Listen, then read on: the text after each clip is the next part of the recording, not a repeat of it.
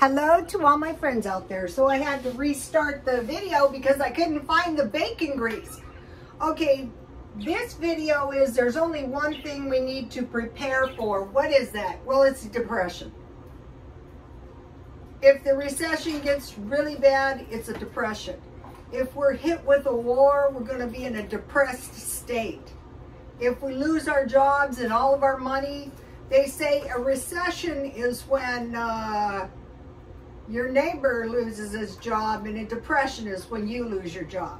So the second part is potato scones. Okay, I've been pronouncing it wrong. You know, I'm from America. It's scones, not scones. So, I'm water bath canning potatoes. So here I had a few potatoes left, so I thought, perfect. Okay, so I just boiled these.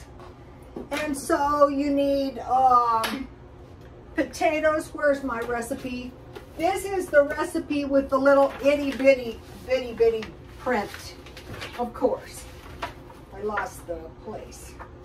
Here it is. Okay, so you need 1 pound, 2 cups boiled mashed potatoes, 2½ ounces or 2/3 cups.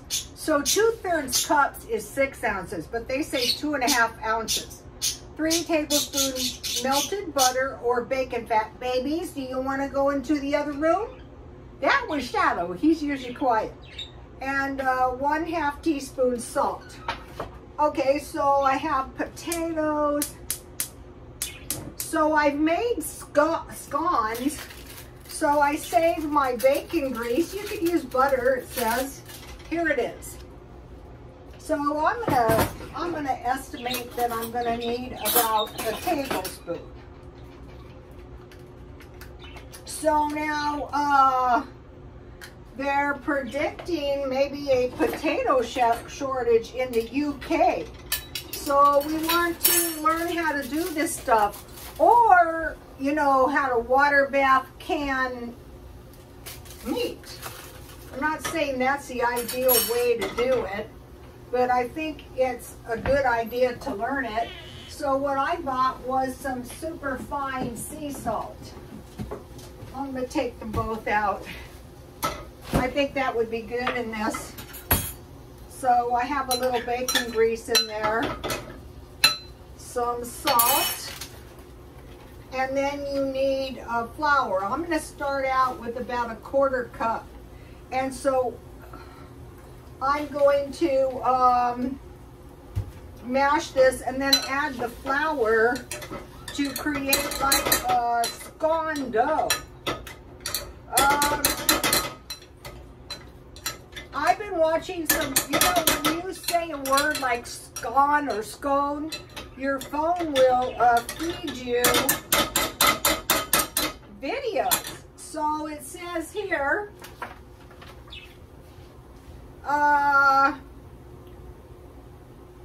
mash the potatoes well and add the melted fat and salt, and then add as much flour as the potatoes will take without becoming too dry. This amount varies on the kind of potato used. The floury kind will need less than others. Turn out onto a floured board and roll into 1/4 inch thickness. I have a bowl here, but I don't really think I'm going to need a bowl. We'll see. Maybe I need a bowl. Okay, so let me get my, I like this flour. This is Levi flour. I get it at 99¢ only. So let me start out with a quarter cup. Well, it's not quite, but. So it's like a potato cake.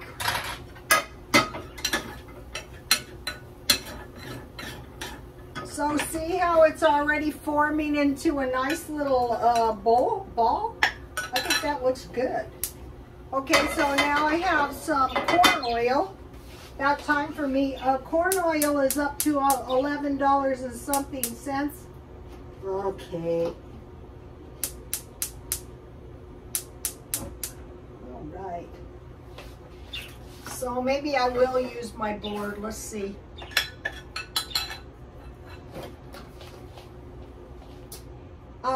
cut into circles and then faults or quarters and prick all over with a fork and cook either on a fairly hot griddle, turning once, or heavy pan. If using the latter, it should be wiped over with grease paper. Makes approximately 3 large cakes. Serve with butter, honey, or syrup. So if you can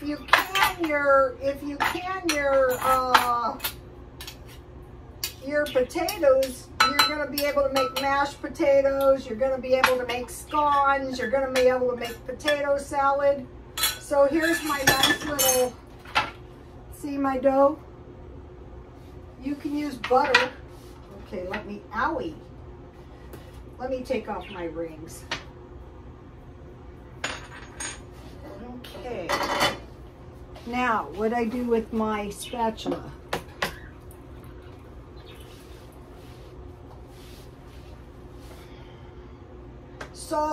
So let's start thinking about a depression real quick. So, you know, during the Depression, what did they have shortage of? Meat, sugar, and now they're reporting potatoes. So what we don't want to do is wait around until, no potatoes. I have never heard of what is this called? F-A-L-S. F-A-R, falls, like F-A-R-L-S, or quarters. That's in Scotland language.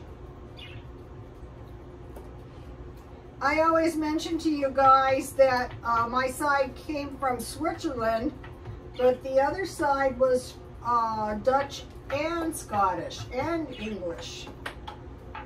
Okay, so here is my scone. You know, you do have 2 sides. So now I'm going to prick it with a fork. And I have this little thing to cut it in 4 pieces.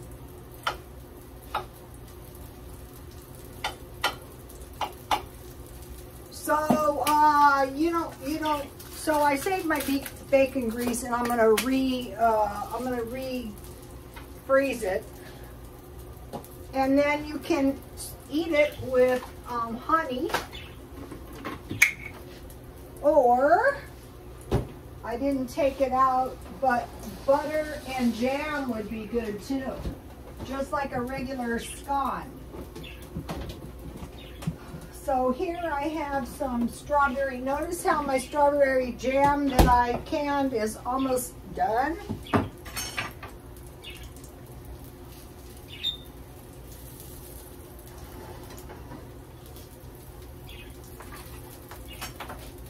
So, depression, nothing. That's for somebody else. That's for people who are resistant to preparation.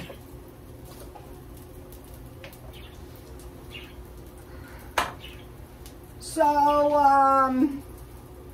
I don't really prefer to go back to the old ways, but when there's something that really kind of makes sense, why not? Whoa.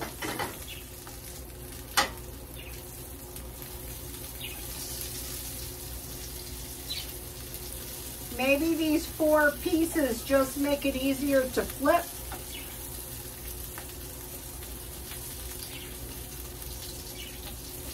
You know, they say you should use these plastic spatulas. Oh, this looks good. But it is very hard to flip stuff with them. Oh, look. So the idea, I would say, would be to eat these hot. So I found the super fine sea salt. It's kind of like a little pancake. It's kind of like a little scone. They said scone, it means scone. Scotland. That's where the Queen Mother passed on. All the people in Scotland were very sad. Not the Queen Mother, Queen Elizabeth. Queen Mother was Queen Elizabeth's mother. And then, okay, so this looks actually pretty good.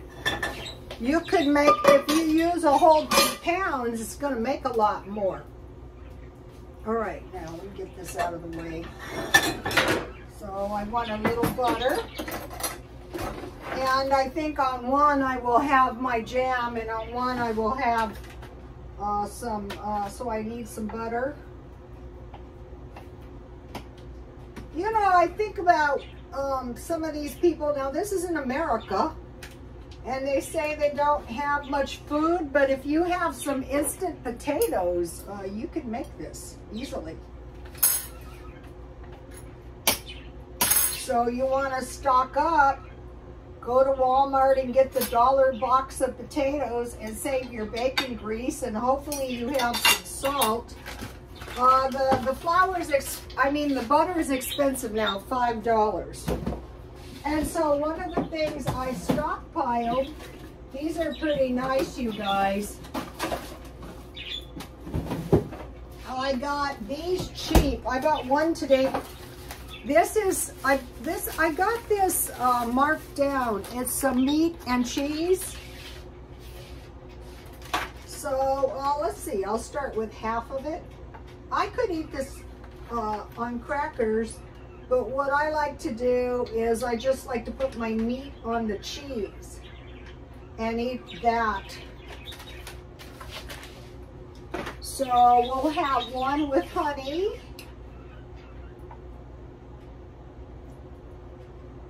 These look pretty big. These look pretty good. If I was making them, I would if I was boiling my potatoes just to make these, I would make a lot more. I'll tell you what's good is this jam. You know, you can, if you don't want a water bath can, you can just make refrigerator jam. So here is what I'm eating. This will do. Let me taste one. These would be pretty darn good with eggs too.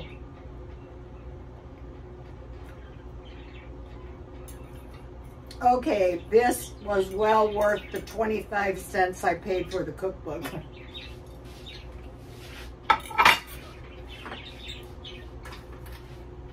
That is so good.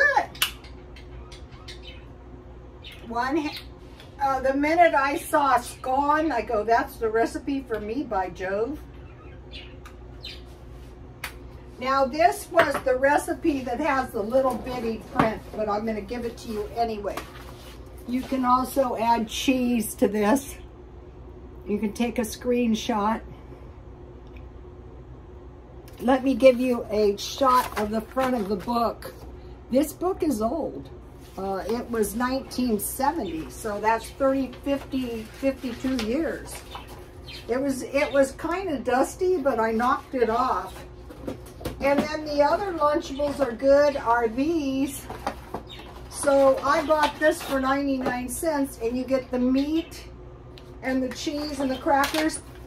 I've been eating meat and cheese instead of cereal, but I do like to eat cereal. And this comes with one of these, if you like these. And so this is the tea. And what I like is this mint tea. I got it 99 cents only. And it's really nice. What I like about it is it's a clear tea. Oh, it's hot. Today at 6 o'clock, it was 95 here. It's still hot. This is fire weather. Life is full of peril and danger. So, okay, you guys, try these. You'll like it.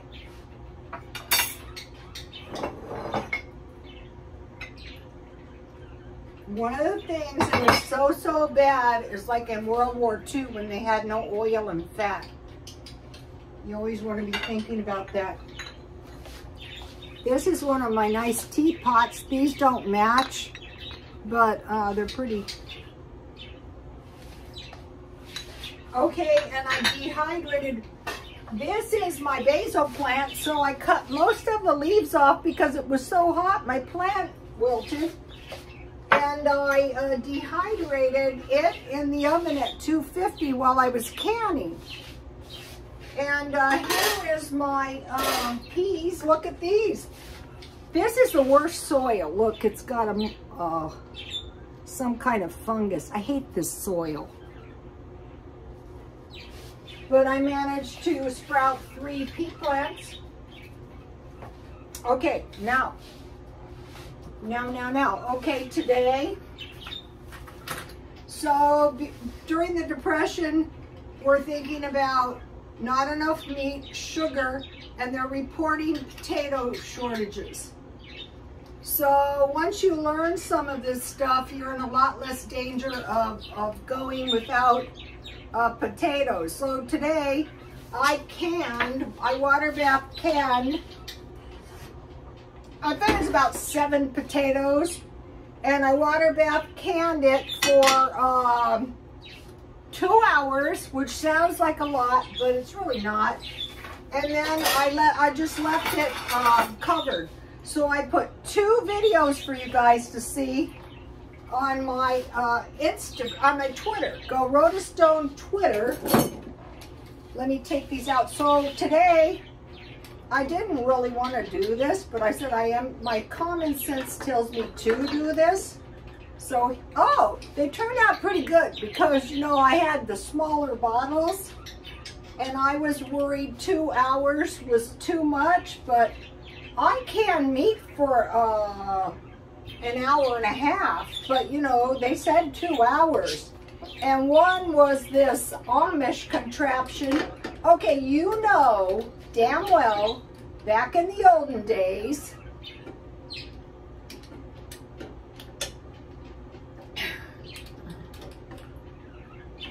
they did not do anything but water bath canning.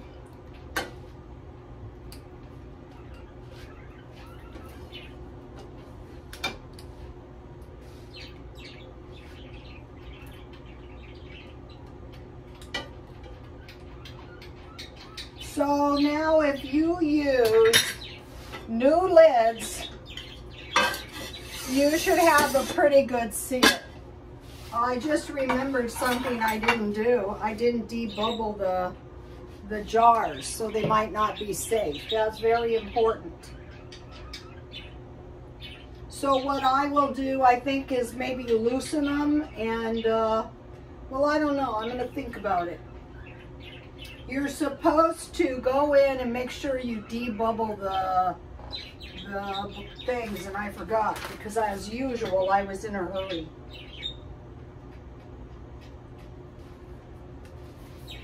Okay, now, so what I did is I washed and I chopped the potatoes and I put them in the jar. For a small jar, 1 teaspoon of salt, a large jar, 1 tablespoon, and then because of the Amish video, I put 1 tablespoon vinegar. And then I poured hot water into the jars, and then I forgot to remove the bubbles. I see some bubbles. So the prudent thing to do is to open them and then just put them in the refrigerator and eat them down. Clean the lids with vinegar. I did that. Place in boiling water, and I did 2 hours, and I left. These would have been perfect if I had remembered to debubble them. Here it is. And some of the women check the seals, but I think the danger is when you're reusing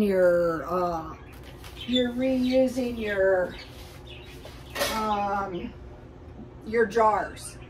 So I successfully bottled the meat, and I think these are pretty good. I don't know. I have to think about this situation.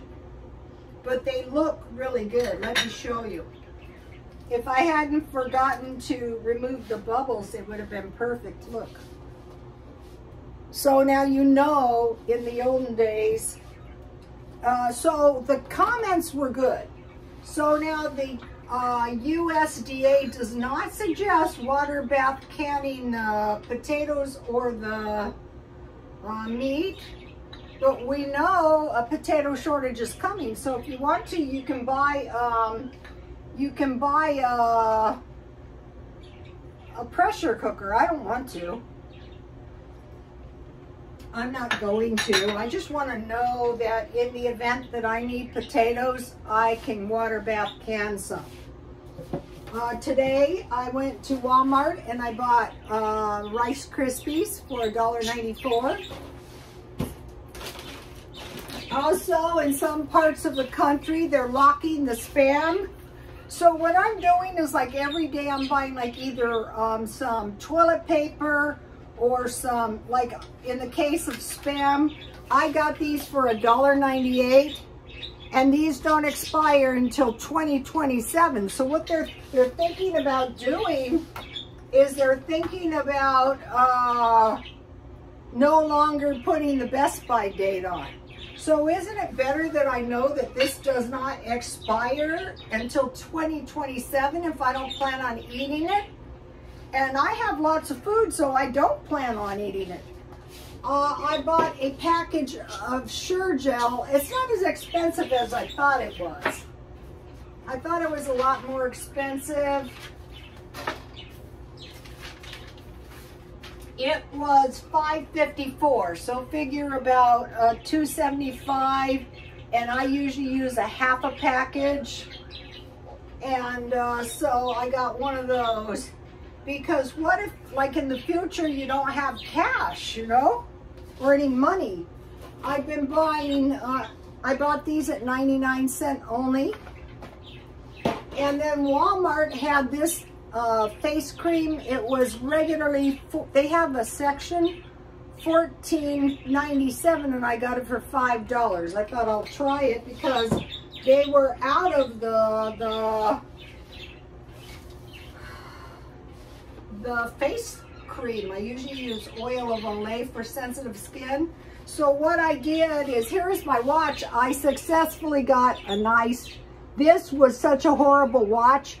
And what I did is I asked the guy, can you put this, I like this watch because it's like a Rolex watch band. And this had a terrible watch band. See how this is like a compass? That's why I really love the watch. So I managed to put my watch back together for a few dollars, and then I will wear it 5 years, and then I sell them cheap. Okay, so we're thinking about meat. You can buy Spam if you don't want to can meat. If you're confident, you know, that your seals are tight, and if you bubble your stuff, I think it's okay. Think about the olden days. Meat, sugar, I think we should get big bags, and potatoes. Then think about eggs, milk, peanut butter, and canned food. Those are things that might go short. So I have a lot of peanuts in my freezer, and if I make peanut butter out of them, I can get them out of my freezer. So I want to do that. Crackers. So, like, you know, if you were going to have this, I have crackers in there. I'm probably going to eat some. Crackers and cereal. Now, think about an economic depression. Like, say if there was a war, like in the Ukraine, a period of sustained long-term downturn in economic activity in one or more economies. Okay, so what we have is we have inflation in food, in gas, in utilities. The utilities are out of this world here, and the interest rate is going up. That lasts more than 3 years. Okay, this has been going on for 2 years. So I think in the Depression, the worst years were the 4th year. So now think about growing food out of the seeds in your food. So I successfully sprouted these pea seeds. I'm going to be growing my food year round. I will show you. Now, the comments were good. Okay, so the comments were really nice. And I can see why people would say you're not supposed to water bath canned potatoes and meat. So take a look at the Twitter if you have any interest in doing it, or buy a pressure canner. I did buy some, but they weren't to my liking, so I sold them. Now back to this: 1 celery, 1 carrot, 1/2 tomato, and 2 apples. So what I did is I thought about, how about, there were some good comments on that. How about pickling my celery and carrots? But how about boiling my celery and carrots and putting a little butter on them? And then with the 1/2 tomato, how about making a little tomato sauce, and hopefully you have some pasta. And then with the 2 apples, how about some kind of little apple tart of some type? So be thinking about this celery, carrot, tomato, and apples. Okay, I always thought of it more like lettuce, carrots, onions. So you have your green vegetable. The green vegetable here would be celery. So, and also think about, like, when you're storing cans, think of, most people don't can celery, but how about celery seed or celery powder? You can get that at Walmart. And, you know, canned carrots if you're making lentils, and tomatoes would be good in lentils, and also celery. That's not a bad idea either. So this, just be thinking about the possibilities. And, okay, you guys, thanks for the comments. Also, I don't delete comments. I like the comments. I want to hear what you have to say. I don't care what you have to say. This is what I have to say, so I think you should be able to say what you want to say. So now I have a whole bunch of basil, which I could use in my tomato sauce. I'm not big into canning. I just want to be confident in the event that I wanted to can, I could. Now, in my family, they dehydrated the meat. You know, they hung the meat. So there's that as well. Okay, you guys, please like, comment, and subscribe, and God bless you all.